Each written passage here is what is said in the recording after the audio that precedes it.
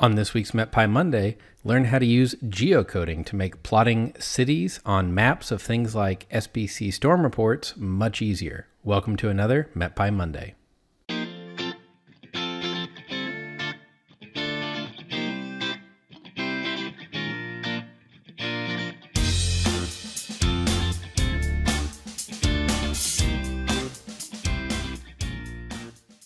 Hello, I'm John Lehman, a software engineer for Unidata. On this week's MetPy Monday, I want to talk about making a map of storm reports, which we've done before, but I want to put a specific city on it. The city where I live now, because we've had several storms roll through, including this July 10th series that you see on the report map here. And I want to plot my city's location on this map, but I don't want to go look up the latitude and longitude. I'm going to use something called geocoding, which is the process of taking an address or a city or somewhere that is a text representation of a human name for a place on Earth and turning that into a latitude and longitude. So this would be really great if you were doing something like plotting a lot of cities where you collected damage reports from newspapers, or you just wanted to put these cities on there because they're known cities. You didn't want to have to go look up all those lats and lons. So we're going to, first off, start with a big block of imports. So we're going to import cartopy.feature as C feature. So we'll get our county, or our states and national outlines, land masses, and so on from that. Our coordinate reference systems from Cartopy. Pandas. GeoPandas, matplotlib, and then from metpy.plots, we're going to import US counties. I had a video on that quite a while back, but this is a set of shapefiles at 3 different resolutions of all U.S. state county borders. And then use our matplotlib inline magic. Okay, now you might have to do some optional installs. For example, GeoPandas may not be in your environment, or there are some other sub packages that might have to get installed to do some of these things if you don't already have them in your environment. Again, that's just going to be a conda install. So first off, I'm going to create a variable called mytown, geopandas.tools.geocode. And now I am in Siloam Springs, Arkansas. So if we run that and then look at what's in mytown, this is a set of geometries in GeoPandas. We have one geometry returned, Siloam Springs, Arkansas, 72761 is zip code, USA, and there's a latitude and a longitude. So that was really easy, and this would be a really short video if that's all we were going to do. Now, by default, the service that GeoPandas is using to look up these geocodes limits you to 250 requests per day. Probably not going to be a problem, but something to be aware of. You can also use the Google Maps API. I believe there's a MapQuest API. Most of these will require you to go and register for an API key. That's probably free. And then you can pass that API key into the call to geocode. But really, I've had great luck with the default service, and I certainly am not going to be looking at more than 250 locations per day. But I could see if you wanted to look up addresses and see if they were in or out of a warning box or something like that. One thing also, notice the number of digits that are returned here.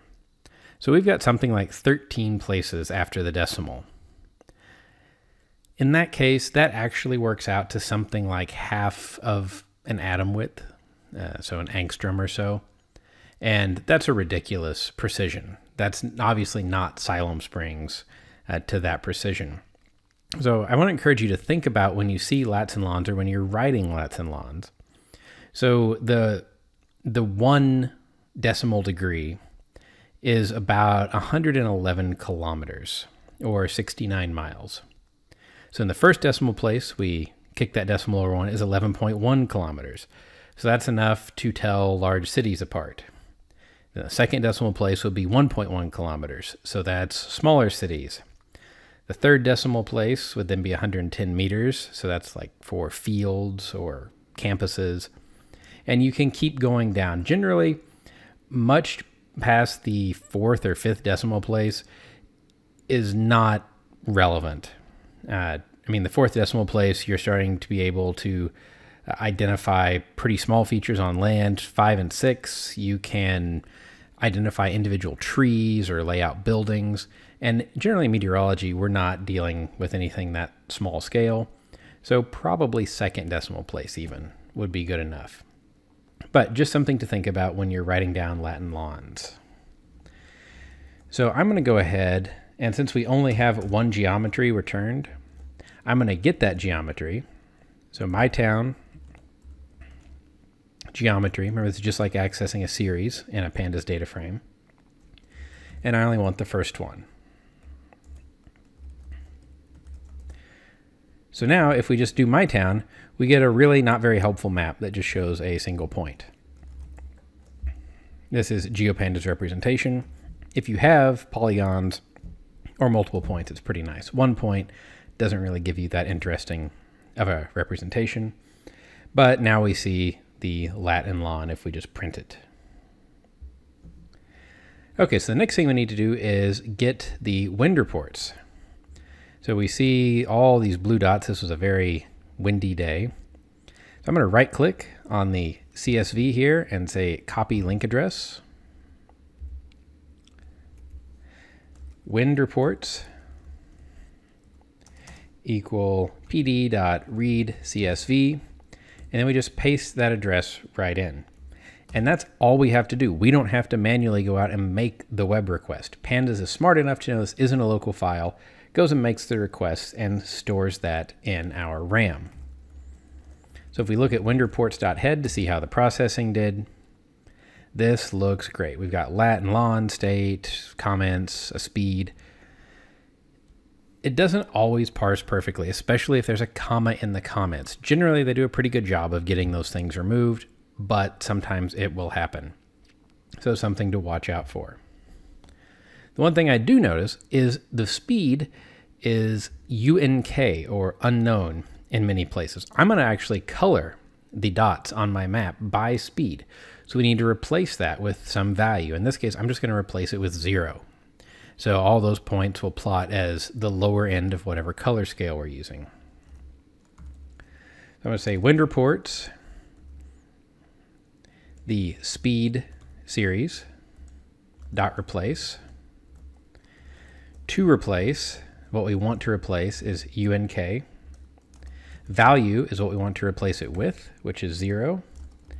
And in place equals true, means modify the data series in place. Now, how do you know what all these are? Again, Shift Tab and start going through the doc string if you're looking for something you've never used before. In fact, I just did .tab and discovered this method saying there must be a way to do this in Pandas that doesn't involve me writing a lot of things manually. The other thing I want to do is I want to make sure that these are indeed numeric values, not strings, which is what they are. We parsed a text file. So in this case, I'm going to say wind report speed, pd.toNumeric, and we want to make wind reports speed numeric, and then reassign it. So now we finally have our data. We have the latitude and longitude of our town, so we're ready to make a map. We're going to make a projection. I'm going to use the Lambert conformal projection. I'm partial to it for North American maps. Central longitude of -95. Central latitude of 35. Line wrap here, and our standard parallels, we'll have one at 35 degrees. So there's our projection. Now we can actually make the figure. So fig, this is just regular old matplotlib, plot.figure. I'm going to make a fig size of 10 by 5. And remember that defaults to whatever your units are. So if you haven't changed your matplotlib.rc file, that's 10 by 5 inches. And you say, well, it doesn't appear 10 by 5 inches on my screen. No, it doesn't. And that's probably actually going to be the topic of a future video, is what fig size, DPI, and all of this means in matplotlib. So then we're going to call fig, add subplot.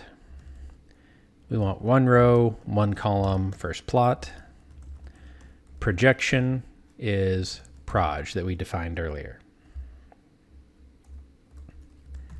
We're going to add a feature. From Cartopy features, we're going to use the land feature. So that gives us that tan coloring of the land. We'll add another feature.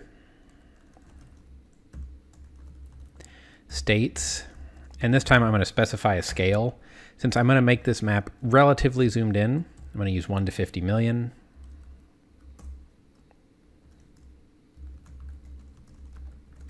And then we're going to use US counties. So this is coming from MetPy with scale 1 to 5 million. And there I'm going to specify a line width of 0.25, just so that the county lines are much smaller than the state lines. It gives us a map more like what we're used to looking at. And then I'm going to set the extent. Remember, this is done with a tuple, to be -100 to -93 in longitude and 32 to 38 in latitude. So let's go ahead and run this cell and make sure we get a map that's what we expect. Yeah, so we're looking at where most of those wind reports were, sort of this Arkansas, Oklahoma area, and we have our county outlines smaller than our in less bold of a line than our state outlines. And this all looks really pretty good to me. So let's go ahead and start adding our data and our town location. So first, let's add the town location, just because there are going to be many more data points and we want to know for sure that this works as we're expecting. So I'm going to call scatter. And remember, my town is a point object. If I call mytown.xy, I get a tuple that has the x and y coordinates, or the longitude and the latitude. Now, we can just put in front of this a star, and that's going to unpack that tuple and pass it as arguments to scatter. So x, comma, y. So we don't have to do that manually. We don't have to say mytown.xy 0, comma, mytown.xy 1. We can just unpack that right in there. It's a handy trick.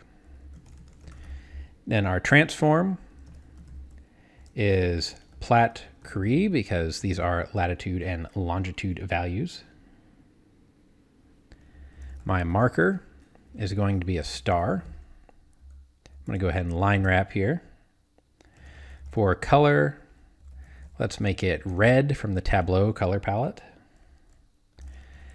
Edge color, let's make that black to help offset that red star. Make it 150 points in size. And Z order equals 10. This is just sort of what order, if you imagine each thing that we're putting on the map as a transparency layer on an overhead projector, if you remember those. This says make it the 10th thing, which is going to be the top thing here. That's so we don't have other data points plotting over the town location or boundaries plotting over the town location. It's just going to make sure it's the top thing on the map.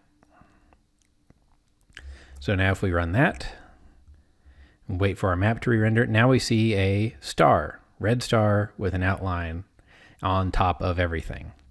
And that is exactly what we expected, and that is the correct location for Siloam Springs, Arkansas. Now let's put our wind reports on. So we're going to scatter wind reports. our longitude. Remember the X value, which is longitude. I know we always say lat-lon, but when we're plotting, it's lon-lat. Wind reports, lat. Line wrap here, the colors, we want to color it by the wind speed. So wind reports, speed. I'm just going to use the default Viridis color map. I think that'll be fine for this plot. And the transform is CCRS, Platte Curie again. And let's make these 20 points in size.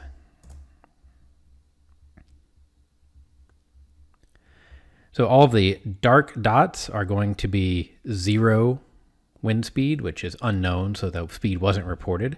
So we don't have any reported speeds really near us. We have one over here. But you can see that, in fact, Siloam Springs was right in line with all of these wind reports as this storm came through the eastern Oklahoma, western Arkansas area.